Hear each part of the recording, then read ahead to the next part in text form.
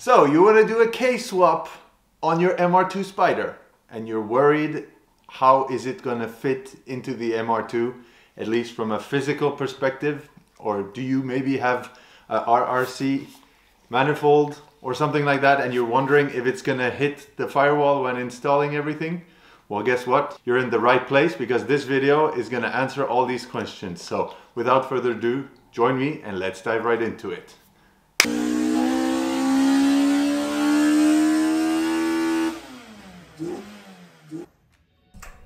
Welcome back to a new episode of Jesse Spec. Today is a super important one because after all this hard work of putting the engine and refreshing it, we're gonna finally be able to put it into the MR2 Spyder that you see just behind there, and that's today's goal. So first of all, before we did that, I had to quickly fabricate a little block-off cap, as you can see here on the RRC Intake manifold.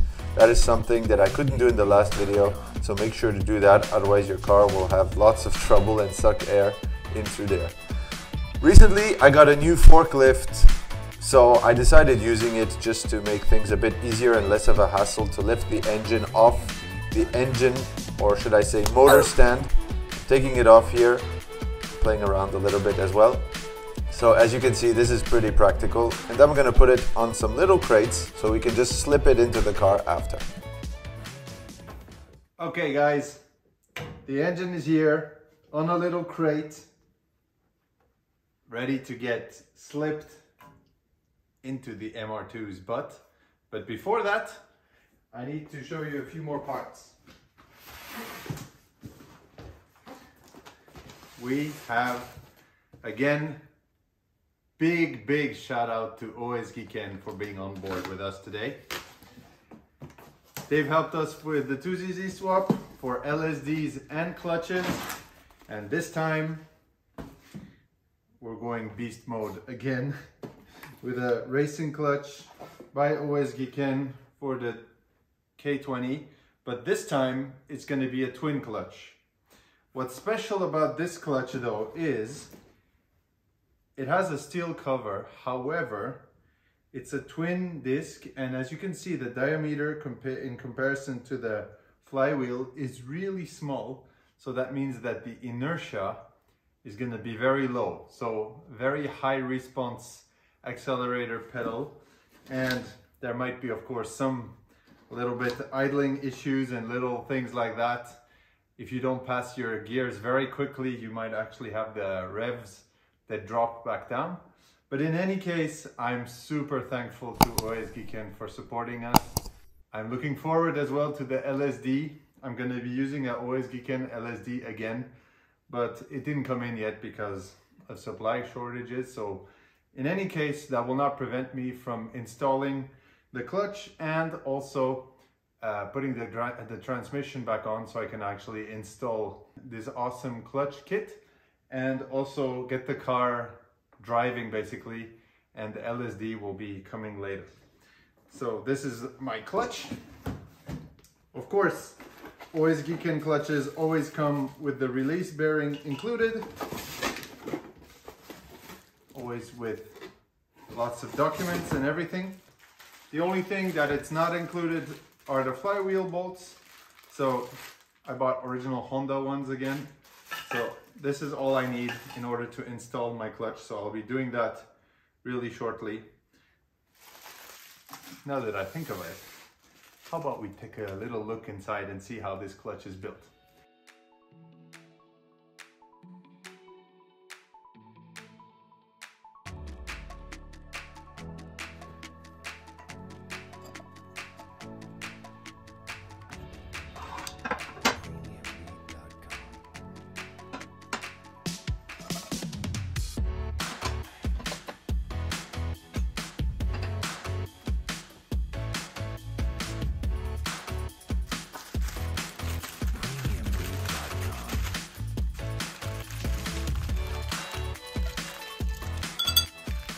So you can see this is really a very nice clutch kit. Very lightweight as well. Once again, the important thing with this build is it's a race car, okay? So as you can see, we have the first disc that comes here. Then we have the intermediary plate in the middle, the second disc, and the plate on top here, and this cover coming on top. So, and as I said, since the diameter is so small, this is the stock flywheel, as you can see. The mass is totally different. This is way, way lighter. Stock clutch as well is here. Look at the difference in size. Totally different. If we put them on top, there's like at least a centimeter on each side of difference. So see, this came like this. So you can see, totally different, right? OS-Giken stock clutch. This is gonna go, as our friends at Mighty Car Mods would say, in the bin. Right? So this is gonna go in the bin, as I said, and I'm really looking forward to installing this. So once again, many thanks to OS-Giken. I'm looking forward to getting the LSD as well. I've tested those products already extensively on the 2ZZ platform and I love them. So once you go OS-Giken, you're never gonna go back with anything else, because honestly, the quality is absolutely unbelievable. So let's put all this aside, because now what's gonna happen is I'm removing all these parts, because the next step will be to install the flywheel onto the engine here, then put the clutch on as well, torque everything to spec, put the transmission on, and then start mocking up the swap brackets so we can slide everything into the car. So let's get started. Now the engine is back in the air, I can install my flywheel. I usually like to put one bolt just to hold everything in place until I get the other bolts. And then I like to use, with the lowest torque setting possible, an impact wrench, just to make sure all the bolts are evenly tightened onto the flywheel. Then from there, we're gonna tighten the flywheel to spec.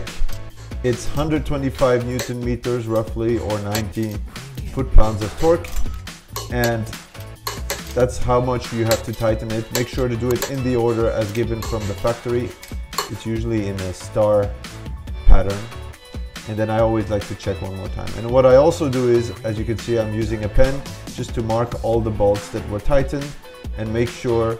This is actually an awesome technique to see if anything comes loose in the case of something breaking.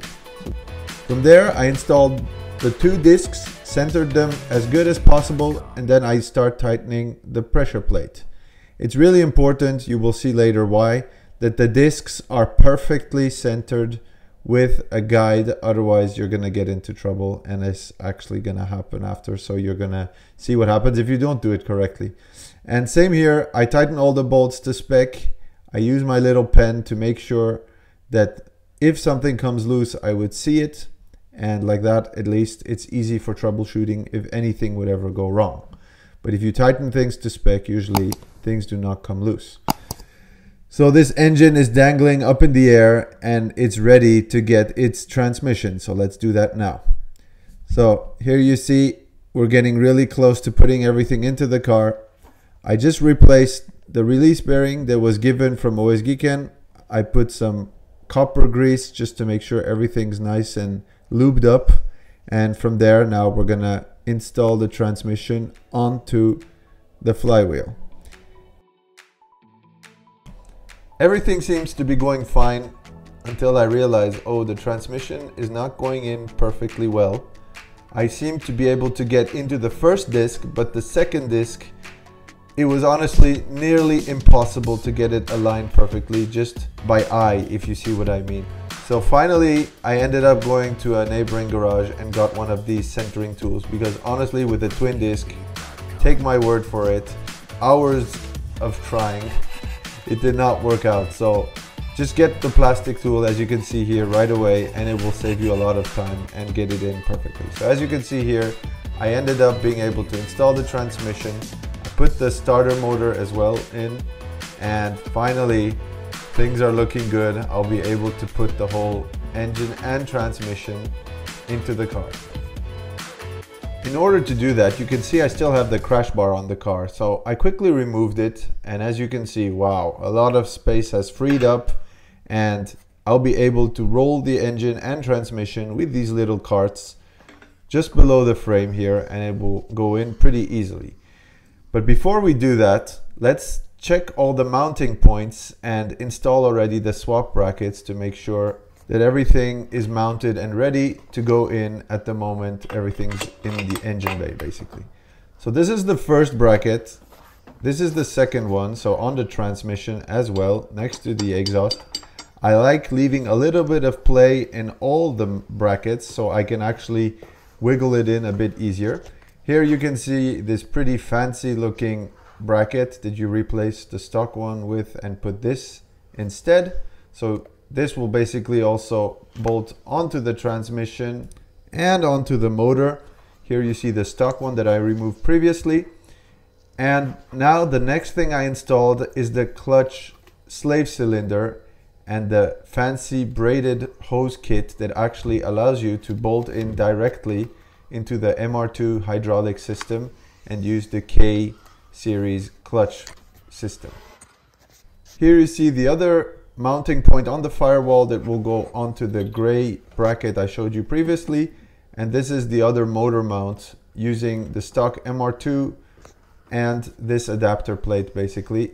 And here you see one more transmission mount here is going to be reused with the black one we installed right here.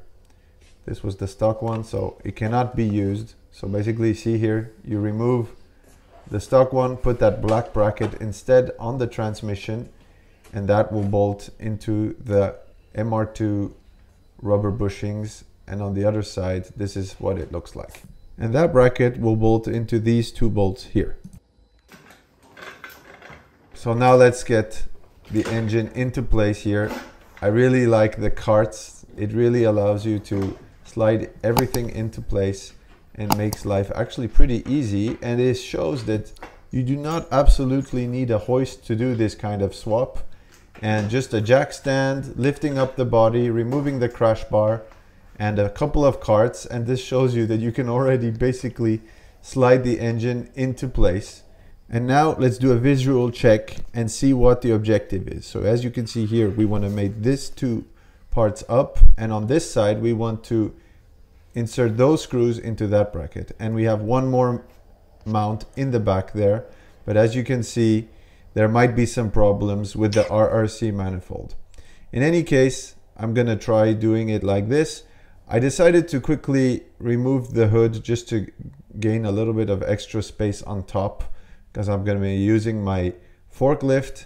You can of course use an engine crane, that works perfectly as well, but I decided to use the tools that I had nearby. So yeah, so as you can see here, you can lift up the engine like that, and here I had to just readjust because it wasn't pulling it up straight how I wanted to. It's a bit of a fiddling experience here, but once you get it into place, you can really pull the engine up. And sorry, I skipped ahead a little bit here, but as you can see, the engine is in, and actually surprisingly, it wasn't the RRC that was the main blocking point, it was actually the alternator. So I had to bash the firewall, as you can see here, especially near the throttle body and near the alternator. So those were places actually where I wasn't expecting to have clearance issues. The manifold in itself wasn't actually such a big deal. Victory, as you can see, the engine is holding in with its own brackets in the car, and I am so relieved because that is really, like, let's say, the crucial part of getting the engine physically in. Of course, there are all kinds of steps that are still coming ahead here. You can see in the back that I had to bash a little bit the firewall. I didn't actually have to do it that much near the RRC manifold. It was really at the alternator where I wasn't expecting it, but there was significantly less place than I thought. But as you can see, everything is bolted into place. The brackets are actually fitting pretty well. Shout out to Map for doing that. And I still have this one bracket that I'm gonna put on the subframe that I didn't install yet because I still have to weld a bung on my exhaust. So I hope you enjoyed this video. As you can see, it is a pretty easy fit. However, if anybody is worried if it actually fits in the car, you definitely have to bash the firewall a little bit. I'd say maybe 1 centimeter in total in some areas. But otherwise it really fits in well. Shout out to MAP for their brackets and mounts. They actually fit really well. And maybe one last advice, make sure not to tighten everything too strongly, especially on the brackets and everything. So when you install it, you can move things into place in an easier manner than if everything's tightened up. I also wanted to quickly introduce you to the new mascot. His name is Spike. For those who are wondering, it's a Staffy, so Staffordshire Bull Terrier. And he's going to be hanging around in some of the videos. You've actually maybe heard him running around sometimes in the videos. So if you like Staffies as well, make sure to tell me in the comments below. I really love these dogs. They are awesome. And anyway, this is not car related, but I hope you enjoyed this video and I will see you in the next one. Peace. Okay, shall we go?